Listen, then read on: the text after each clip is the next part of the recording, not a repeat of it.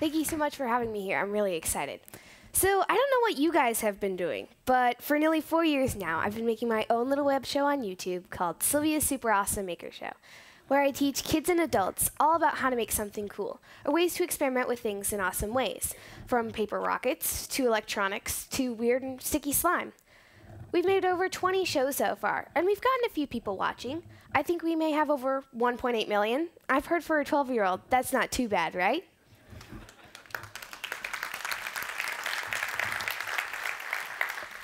Back when I was 5, I got inspired to get hands-on and start making things after going to this place called Faire. If you haven't heard about it, Faire is this huge event where thousands of people come to see and show off amazing things they've made. You can sit and learn to create something, or even ride crazy contraptions built out of old bikes or car parts, all while being able to talk to the real makers and inventors behind it all, something you almost never get a chance to do in real life. Before going to my third Faire when I was 8, me and my dad wanted to do something fun, but we weren't very good at making any real things, so we decided to make a show. I ran around and did crazy stuff, I made a lab coat, and I built a kit and experimented with it for everyone to see. When we finished, I drew up my very own business card that I handed out days later at Faire. I got noticed by a bunch of really cool people, such as Adam Savage from Mythbusters, and I started doing shows for Make Magazine online, and less than a year later, I was on the cover of Make Magazine itself. It was crazy. People wanted me to go with them to talk, teach, or just be there and start making stuff with them. It was crazy. So my latest educational project started way back in January. I really wanted to do something for this event called Robo Games, an international robotics competition that takes place in April. I hadn't really built anything kind of big before, or had any luck at making anything big, or anything, really, or a real robot that did anything. I wanted to do a big combat robot that really was complicated, and I thought maybe I should start smaller. I knew they had an art bot competition category, and knew they would have everything I would need to make my robot. So I did some doodles and came up with the PaintBot 1.0.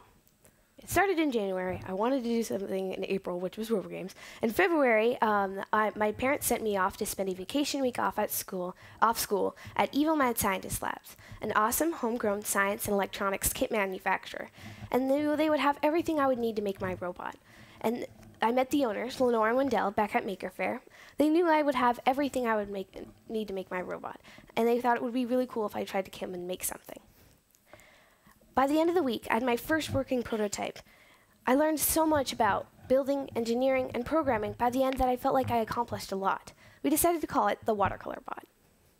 I took it home, and from February to April, we iterated the design, failed a lot, made a lot of new parts, and we failed so much, sometimes I thought the problems were just impossible to get by. But by staying with it, we tried almost everything, and eventually got something that was ready for the competition.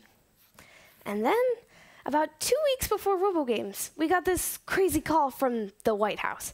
They wanted me to go to their science fair, and they asked if I had a project I could bring. Of course, their science fair happened to be on the exact same day as my own 6th grade science fair, so I could either bring my study on the flammability of fabrics, or I could bring in the Watercolor Bot. In under a week, I made 2 science fair project boards, finalized the bot, and with help from another friend from Faire, made a demo where you could draw exactly what you wanted by drawing on an iPad. At Robo Games, I happened to win 2nd place in the art bot competition, and the next day flew to Washington, D.C. and made some headlines. This guy in particular seemed to like it. Not sure what all the fuss is about.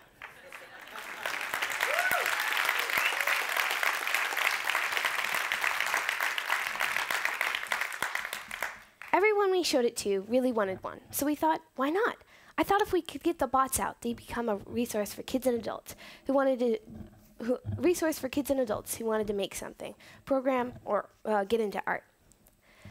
We launched a Kickstarter campaign on July 16th, and by August 16th, we raised nearly $90,000. And right now, bots are being shipped out to makers and educators around the world, already experimenting with something that was just an 11-year-old girl's doodle on scratch paper less than a full year ago.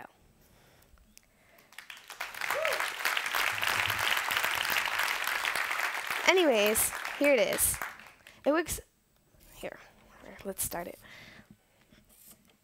Anyways, it works a bit like an Etch-a-Sketch, using these rods and pulleys to help the carriage move on an X and Y axis, with these stepper motors moving these super strong strings to position the paintbrush exactly.